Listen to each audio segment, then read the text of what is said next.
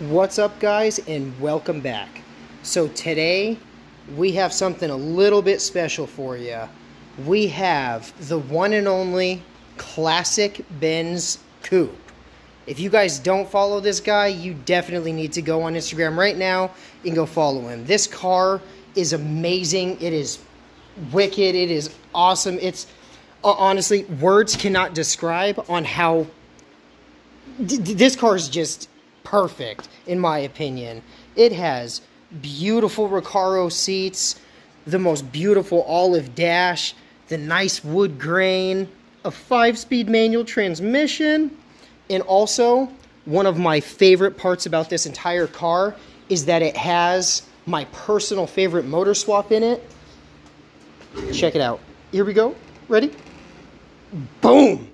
An M103 3.0. This is my personal favorite engine.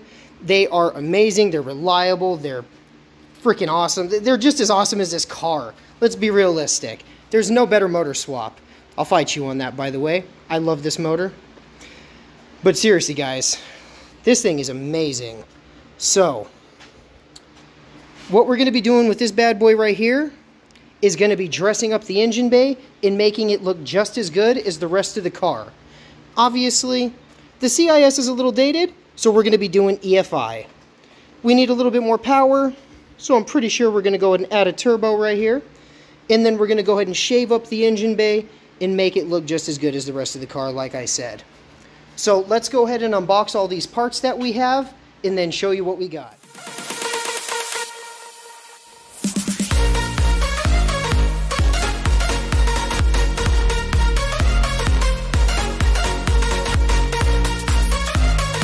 Alright, so as you can see, we have everything unboxed, and I'll go ahead and show you guys exactly what we use. This is going to be kind of like one of my DIY videos in a sense. I'm going to try to explain to you guys the best I can on how I do EFI, what sensors I use, obviously, what ECU we're using, as well as a few of the other little things. So to start with, we have a micro squirt ECU, a 60 takeaway 2 trigger wheel. We have a VR style universal crankshaft position sensor. We have a GM IAT sensor as well as a GM map sensor. We're using a BMW M50 throttle position sensor. We do use the original or stock coolant temp sensor. We have a Mitsubishi 3000 GT ignition control module. We have a DIY auto tune or a Dodge Grand Caravan, or I mean, this thing could probably be for so many different cars, it's not even funny. But this right here, Wasted Spark. And then we have our Simonson Deca injectors.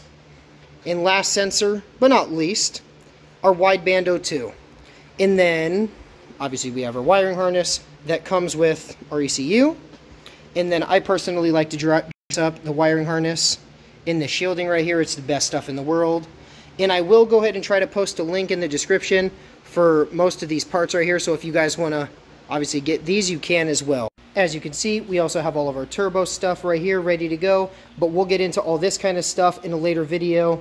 As of right now, we're just going to worry about shaving the engine bay, doing EFI, getting it running and driving, and then we'll go ahead and add some crazy power to it. But you guys asked for it, so I figured what better car to add EFI on other than this one. I mean, this is going to be a perfect example and perfect setup to go ahead and do it on, so why not go ahead and show it to you on this thing.